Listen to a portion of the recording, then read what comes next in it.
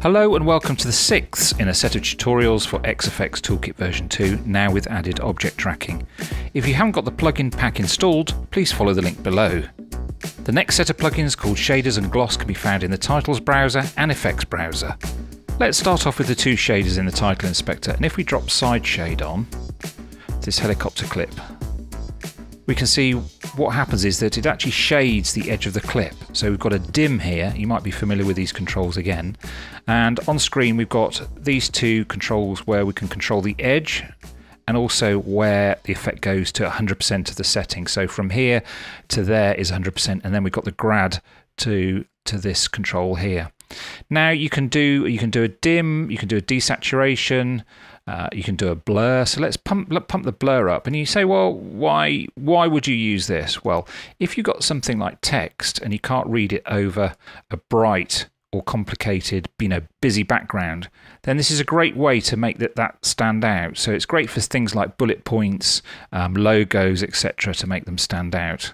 One thing here, if you move the control points to the other way, it actually flips onto the other side. So there's not a left and right one.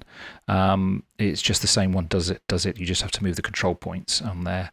And as you'd expect, we've got the normal controls in the inspector, build in and build out and fade time, so that you can time everything nicely and adjust it to suit your production.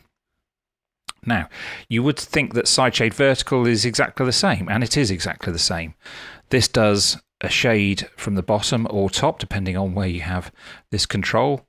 And again, you can put text on here. So this one would be great for maybe something like putting a website, or if you're doing YouTube, place something in the comments below. Anything where you want to get some text over a video that could be complicated, and it needs to be readable on there. So that's side shade and side shade vertical, and those are the two effects in the 60 ranges, shaders and gloss, in the Title Inspector. Next, we'll take a look at Sky Shader, and you can probably tell from looking at the icon that does a very similar thing to the vertical shade, but it puts a colour in as the grad on here. So here we go, you can actually see putting blue into the sky there. It's on multiply, but by using the range of colours and the different blend modes, you can get some different effects on there, but we thought blue would be the most popular. And again, you've got the controls, as we have from the previous plugins, being able to adjust that graduation down and up and get the type of effect you're looking for. So if you shoot some exteriors or helis and they're not that sunny, you can kind of brighten them up a bit with the Sky Shader. On to a couple of my favourite plugins because they're so simple but do such a great effect, and those are Add Gloss.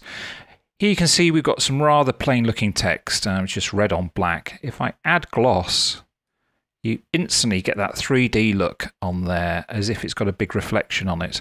And we've got some on-screen controls, but I mean, it looks actually quite good like that. But this is important. This one does this line, which is important to give that effect. And then these two do the graduation. So the idea is that this control here has to be lower than the line to get an actual line on there. And then that's the top of the grad, a bit too much there to do it. Again, in the inspector, you've got the color control and the opacity and the gradient controls on there. I actually like doing it with the on-screen controls. A great effect with, that's one click, which is brilliant. Okay, just let me delete that, and we'll put Add Gloss Curve, which does the same thing, but it puts it on with a curve, and we've got to adjust this one because it's slightly out. But as you can see, instead of having a straight line across the text, it does it with a curve. And you've actually got controls in here for the scale of the curve. So you can, if you've got a big logo, you can pull it down. But this is great for logos. So, it gives it a lot of gloss and makes it look a lot better. If I turn it off, the difference is quite amazing. And that's just with one click from the plugin. In the next tutorial, we'll be looking at subtitles and countdowns and clocks.